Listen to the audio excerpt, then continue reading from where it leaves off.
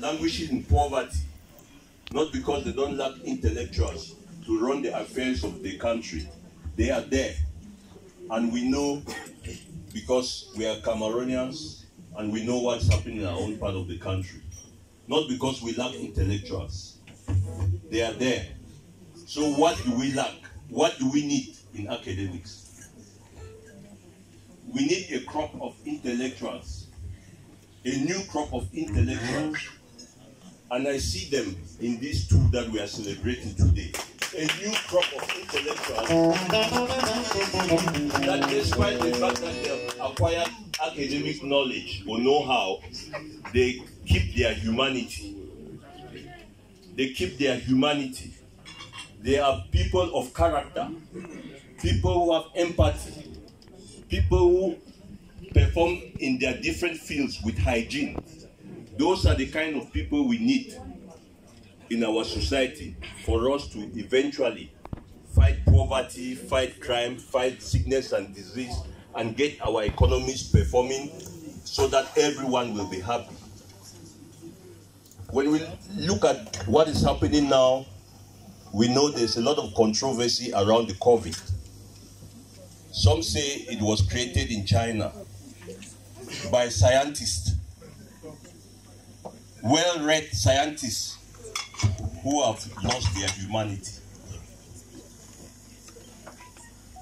Some other scientists say they are coming up with a vaccine. And they tell us that vaccine will be used to alter our DNA. Whether it's true or false, ordinary people like us don't know. But one thing that is problematic is the fact that we lack scientists with hygiene, who have character, who still have their humanity intact.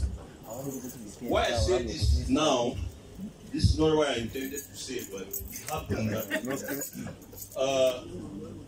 there are a lot of people in academia here.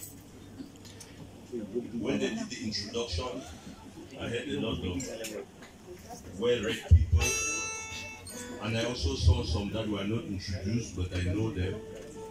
It's good for us to know this, that there's a lot of trouble in the world, not because we don't have people who are knowledgeable in the fields that they are, but because they don't practice it with integrity and with hygiene and with character.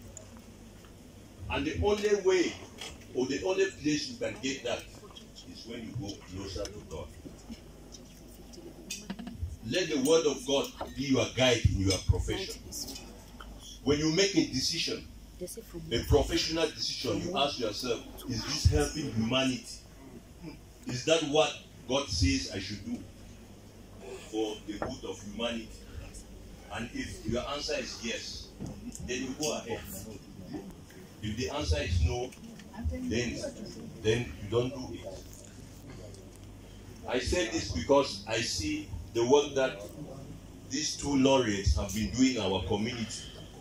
And I know they are people of character, they are people of hygiene. And I pray that what they have started doing in the Benin community, they should do that in a larger perspective. They should extend that to the entire world. And like that, we'll start seeing the world getting better every day. Sometimes people say, I can't change the world. No one expects anyone to change the world.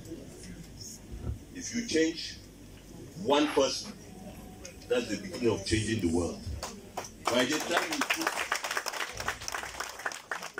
time we put all the individual changes we have made, the world would be a better place. So don't undermine the effort. There is mystery in small beginnings. So you start from somewhere and it will grow bigger.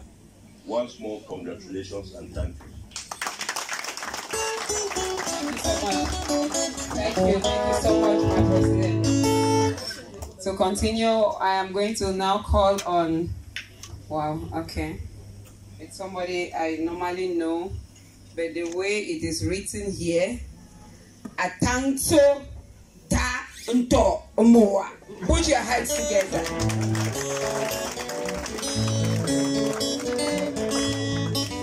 Thank you. Thank you.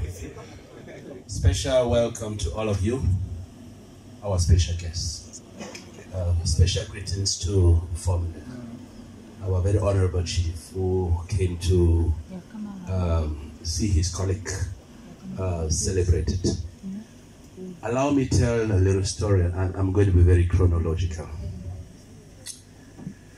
Queen Dr. Jane, here seated, is known in the family as Mami Science before she became a doctor. In every single topic that is put in the family forum, Jane goes into science and pulls something and brings an argument. Specialist. So she's one of those, just like our president rightly said, who will not be an ordinary doctor. She will be a game changer because her world is about looking for solutions. Let's please put a hand for her. Now let's go to the queen, to the king. When the king was finishing his primary school, the mother went to school. He was forced to relocate to the village. When children are going to school, he leaves home going to school and ends in the bush. When the kids are coming back, he gets a number of them well beaten. So he was feared by many when he was growing up. Again, remember that the mother went to school, so he suffered some years because of that transition. So he wrote his ordinary levels with the younger sister, Princess Delphine, who's right here with us. When results came out, I remember very well, Akamanto Gideon Taka said, Delphine has